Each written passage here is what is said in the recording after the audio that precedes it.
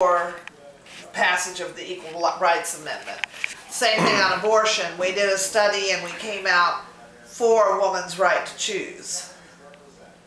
What's So your if they personal? ask what the League of Women Voters stand is on abortion, we have a very succinct 2 or 3 sentence statement that reflects the League's study and consensus on the issue of abortion. You know what it is? Basically, it boils down to that we're pro-choice.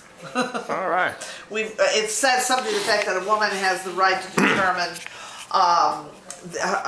the functions of her body, and without regard to, it should not be promulgated by a legislative process, you know, something like that. All right. So, anyway, I need something sweet now. What's your plan for this evening? Are you going to Atlanta? I gotta call Martha. It depends on this crazy weather. We don't want to be driving down the interstate in a hailstorm. I thought you were going to have a bottle of that wine for something sweet. You want to do these dishes or something? Yeah, no, I'll do. In America, hard work paid off and responsibility was rewarded. And anybody could make it if they tried. Do what now? I'm checking my email to see if my email's working. Okay. I guess I'll just chew a piece of gum. You want one of those vitamin C's? No, I'll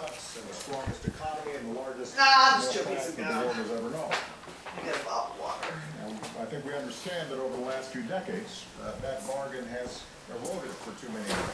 This is the 11th of January 2012. Helen Crawford stating her position as president of the League of Women Voters. Ladies and gentlemen,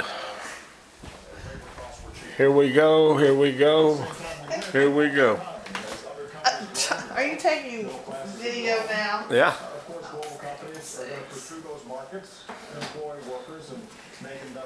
I'm going to the office. Helen at her office. Oh, go away. Assume the position. Go away. Go away. I need to get the word. Who do you think you're talking to, Crawford?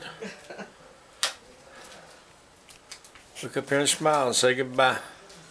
Okay. Goodbye. Signing off. This is like those old movies my dad made of my mom. Let's see. Okay. Let me see you go into character. One little deal On the character. of the psychiatrist. Good for you. Oh, good for you. Okay, let's see. And you're playing. Better than doornail. You're playing. What was Randall's part in there? Oh yeah, I was the doctor. And you play Randall's part. Oh. What do you think of these? Oh, and then he says, "Where'd you get that pretty red bra?"